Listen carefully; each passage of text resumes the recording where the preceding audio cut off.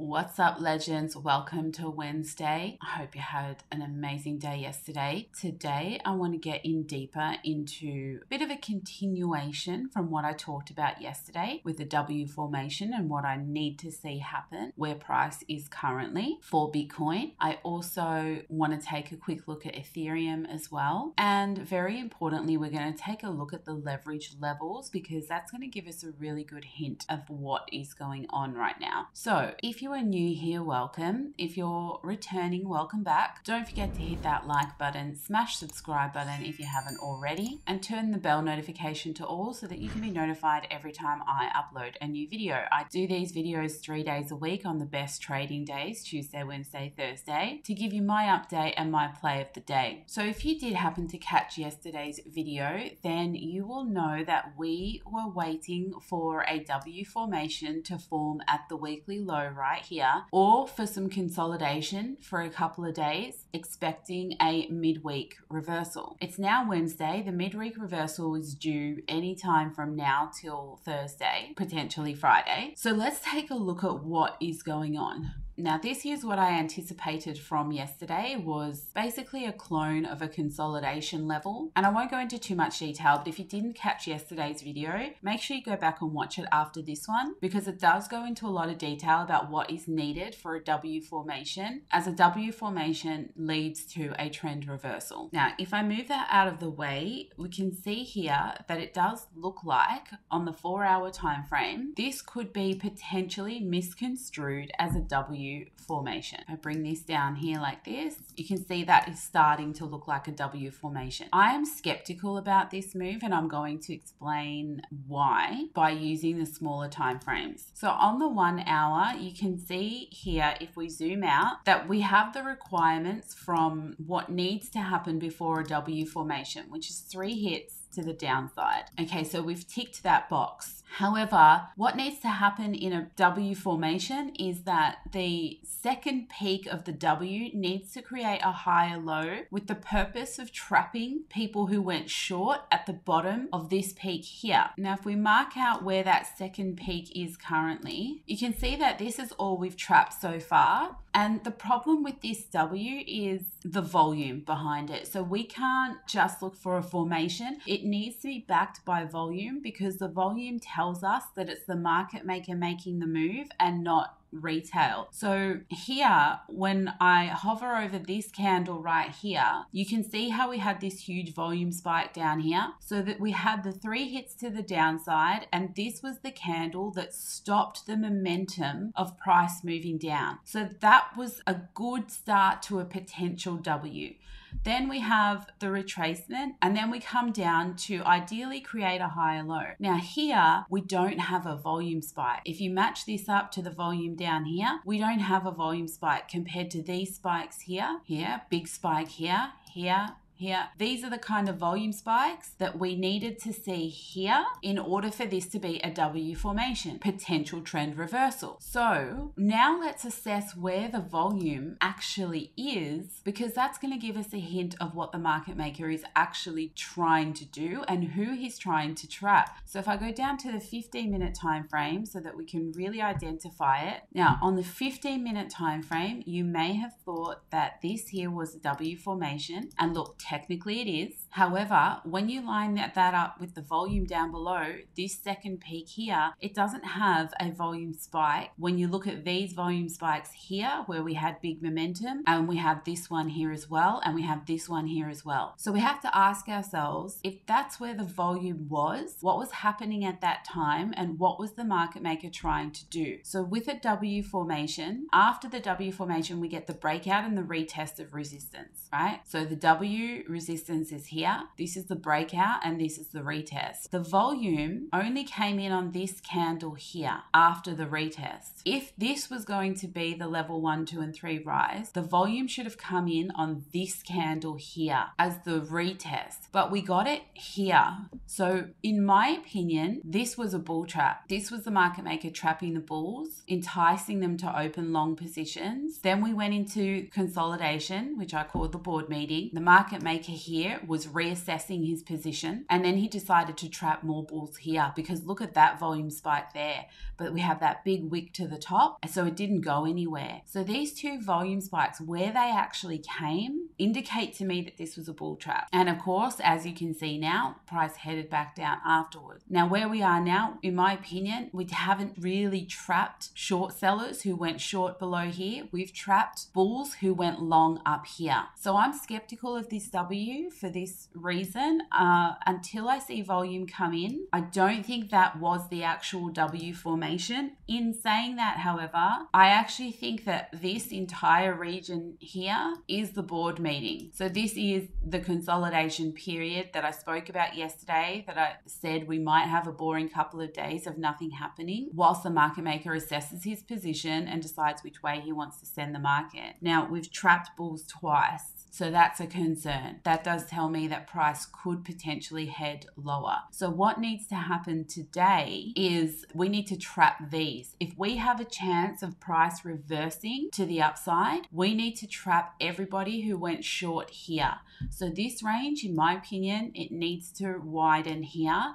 And where price is right now, we need the volume to come in here above this zone. Then we can expect a push out. And if we get that, that means the W formation is actually here, not there. That was just consolidation board meeting. Now, the bad news is that if the idea was to trap the bulls up here, they would have already been stopped out, hopefully, unless they made an emotional decision and widened their stops down to below the previous low to convince themselves they were right. That is a very big possibility as well. So there could be longs that are still open, trying to ride this out and hoping that price will continue back up, and the market maker could have purposely trapped them right now. We have not yet made it down to the weekly low. So that's why we still have to be open to the idea that there is more downside this week, and maybe the midweek reversal is actually movement. Maybe the early week is the consolidation period and the midweek reversal is movement downward. Unless we get a W formation, that's what you should be prepared for. So let's have a look at high block and see if we can get a hint of what's going on with the leverage. Sorry for the super bright screen. Now, looking at this today, we can see that the shorts are still at risk of being liquidated. The delta is on the side of the shorts, and we're looking at 19 billion. Now, 19 billion isn't a level where I usually see the market turn. So that's a concern to me. It can signal that they will potentially move price down further to encourage more short, because usually the reversal comes when that number is above 25, somewhere between 25 and 30. And when you have a look at this, you can see that there is long leverage. There are longs still open below current price that are at risk of liquidation as well. So there is potential for price to head down further before we actually get that flip to the upside. This is the big concern for me here. See this big spike out here?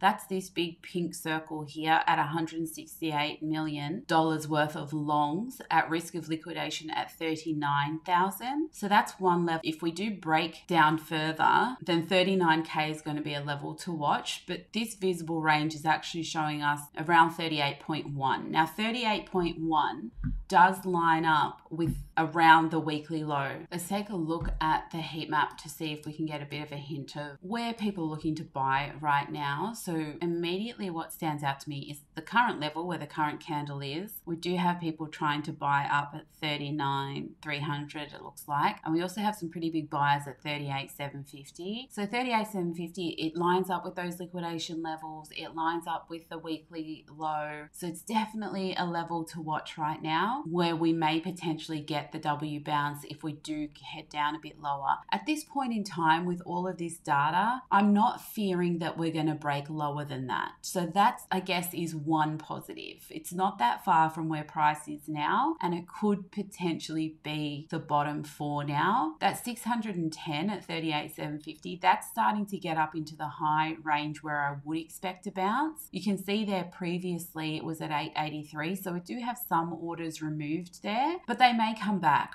That's kind of the level. If I was watching today, I want to see that grow a little bit more. If it gets back to the 800s or higher, then I'd be fairly confident that if price did come down one more time today, the bounce is probably going to be there. However, I would still wait for confirmation. I would still wait for a W formation. I wouldn't just take a blind long off the 38,750. The other thing too is above price, we have 500 at 40,450, and that's looking like the top of the W formation that we have going on right now. It's just adding confluence to the fact that I think this is consolidation, not a W. We may head up there. We may reject there. It's not a big rejection at 500, but it may grow before price gets there. If we do reject there and start to head back down, unless other orders, big orders come in between those two levels, then I think it is likely that we will revisit these lows here at around 38,750. We do also have to watch this area. There are people currently trying to keep price above 39,000, which makes sense because it's a round number. So pretty much anything between 38,750 and 39,000 is the area that we want to see defended by the bulls and not break any lower than that. Otherwise, it could be fairly tragic. Now, guys, whilst we're here, if you are looking for updates on trading light, liquidation levels, things like that, if you want to dive deeper into this way of trading, learning how to trade heat maps as opposed to just technical analysis, then be sure to join my Discord. The best time to join is in the first half of the month because Patreon does charge you at the time that you get in, and then also again on the first of every month. So in order to avoid a double charge towards the end of the month, the best time to join is early month. So if you're thinking of getting in, now is the time to do it. We've been talking a lot about this range, and there are a lot of eyes watching and commenting and helping each other out. So be sure to check the link in the description below if you're interested in diving deeper in how to trade heat maps. As they say, technical analysis is a glimpse of what has happened in the past. Heat maps are a glimpse of what is happening in the future, and that's why that's our focus. So I'm not ruling out that price won't come down to the weekly low at this point in time. And the only thing that's going to change my mind is if a W formation forms from here. I'm disregarding this because I think that this was consolidation and I want to now see the W form here. Now, I also could be wrong about that, and this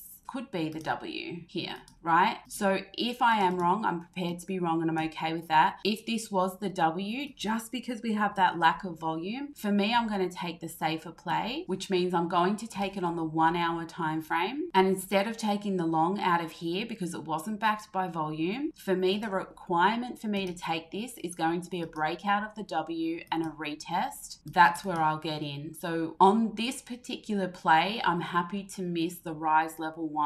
I want to see that W get retested and create a new higher low. Wherever that higher low is created will be my entry, and I'll ride level 2 and potentially level 3 depending on how the market structure plays out. If, however, we break this level, again, I'm not looking to short. When I have a look at the liquidations, and the weekly low is only at 38,940, and then the liquidations are down at around 38.1. There's just not enough in it for me to short this. So I'm really not looking for shorts. If we do break down from here, all I'm doing is waiting for price to consolidate, create a W, and then I'm looking for a long from there. So that's worst case scenario. Best case scenario is market maker comes in at some point here and brings us some volume. We get that level 1 rise out. We break the 1 hour W, retest, and then I'm more confident that we're going to have some sort of a recovery on Bitcoin, and I'd be looking up to around this level here as a first area to take profit. Now, sometimes when Bitcoin is not that clear, Ethereum can give you a bit of a better signal because it does tend to respect levels a lot better. So with Ethereum, we do have a slightly better higher low,